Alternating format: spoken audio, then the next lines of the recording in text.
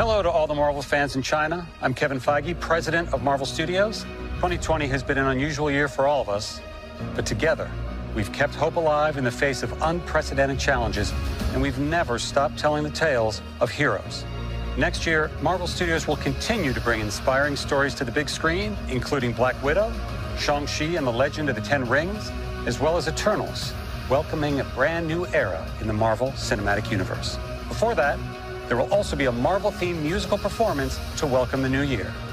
Tune in to the Bilibili New Year's Gala on December 31st and get a glimpse of what's to come in 2021.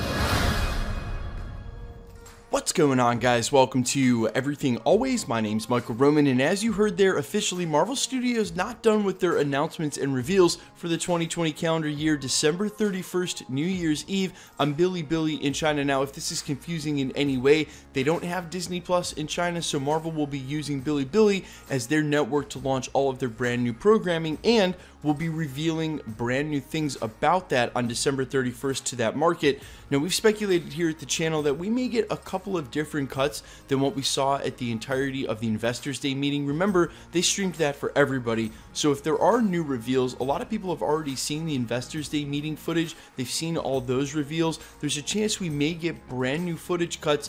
Falcon and the Winter Soldier, WandaVision, Loki, Black Widow, Eternals. There's a chance they may gray some of that footage out the same way that they did at the Investors Day meeting, but this is for that TV network, so if we get any unique international cuts with any new frames or footage, this is where it would be, and there's a chance that's going to happen on December 31st. Of course, any of that footage that makes its way online, we will of course cover, break down here at the channel if there's any new scenes to be reported on, but we do suspect there may be something different, as they generally do different edits for the international market. And why would they be doing something on a network reveal if they had already revealed everything that was coming? Very interesting indeed, and super exciting for the end of the year, just in case, you know, we get a couple of extra clips or stuff from the upcoming Marvel movies we didn't already get at that enormous Phase 5 slate reveal they gave us at the Investors Day meeting just a couple of weeks ago. Guys, let me know all your thoughts down below, how hype you are for any more announcements from Marvel Studios, and as interesting as this is, a couple more days until we see if we're getting that Spider-Man trailer on Christmas. Let me know all your thoughts down below, and quickly, let's get into the giveaway stuff before I let you go. We're still giving away this insane 1/4 scale Beta Ray Bill,